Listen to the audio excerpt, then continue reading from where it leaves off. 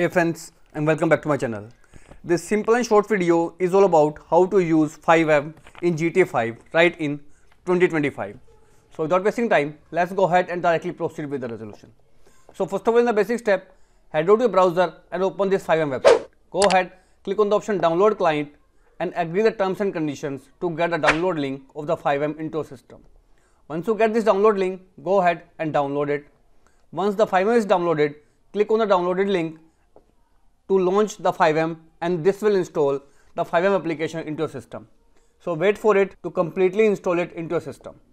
The file size is of around 200 MB.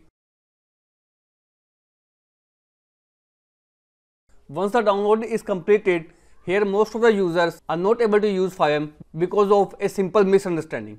At this point of time, when this particular folder is open, you need to provide the directory of your GTA 5. Now to find the directory, if you are using Epic Games, launch the Epic Games launcher into your system, and in the Epic Games launcher, go to a library to open the installed files into your system. Then click on this three-dot icon and choose option manage, and then click on this folder icon to open the installation directory of the GTA 5. Now if you are using Steam, go ahead, launch the Steam. In Steam again, go to a library, right click on your game and choose option properties. Now here click on this installed files and here click on the option browse to open the game directory.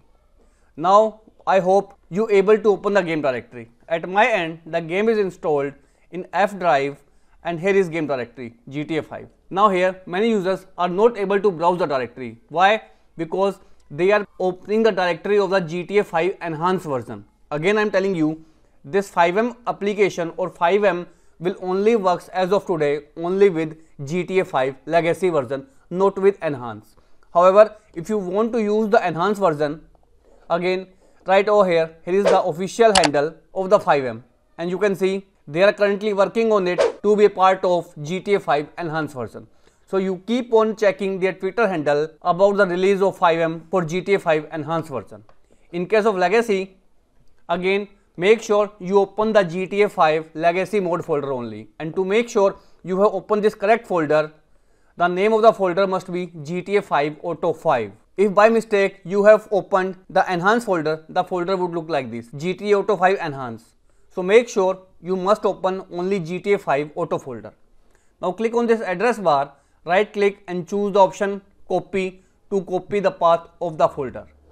Now write in this directory, again click on this address bar, delete whatever is written over here and press the Ctrl+V key and hit the enter key to open the game directory. Now here scroll to the bottom and you will find GTA 5 file. Select it and click on the option.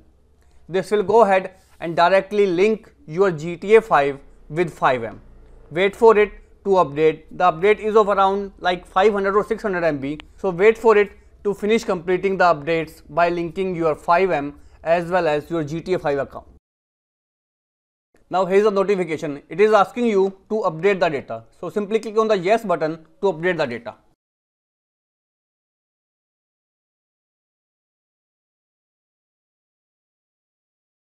Now once the update is completed, go ahead and log in using your Rockstar Games launcher email ID and password, and once you are signed in, your FiveM will be linked with the Rockstar Games launcher and you will be able to use the FiveM right into the GTA 5 Legacy Edition. So as of now, this is all about it friends.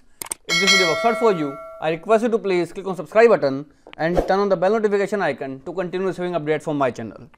Thank you so much friends. Thank you for watching.